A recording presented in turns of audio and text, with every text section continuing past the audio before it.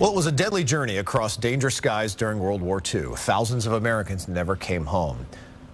But many who did may have a local man to thank for it. He was the navigator who piloted a safe course into the target and then back home. Fox 13's Lloyd Sowers shares his secret for survival as he reaches a milestone.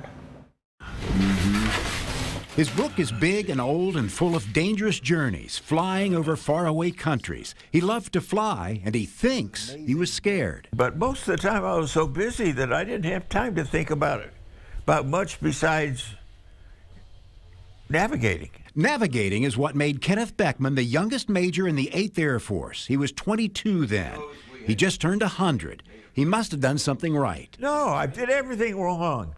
I never, I was supposed to get 8 hours of sleep, but I could get by with 5.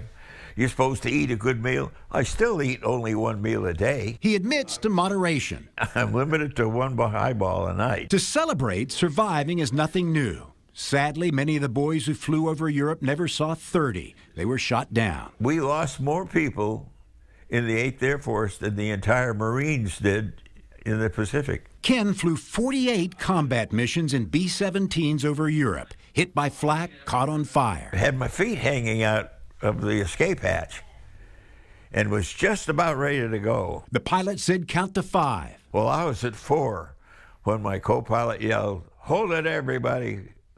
The fire's out." Ask him how he survived. I've been extremely lucky. But the navigator often had something more. He had the German gun positions. I could put them on my chart, and then I could fly around them. Using intelligence information to make the best charts, Ken would lead up to 100 B-17s around the enemy guns, and he could see the success below. The Air Force made Colonel Kenneth Beckman its chief navigator. He served 30 years. No doubt luck was part of it. Never worried about it.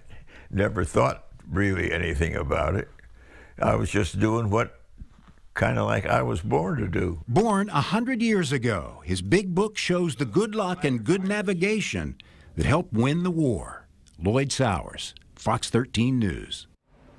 Ken turned 100 on Sunday. He was born August 7, 1922. After retiring from the Air Force, he put in many years of service with the Coast Guard Auxiliary.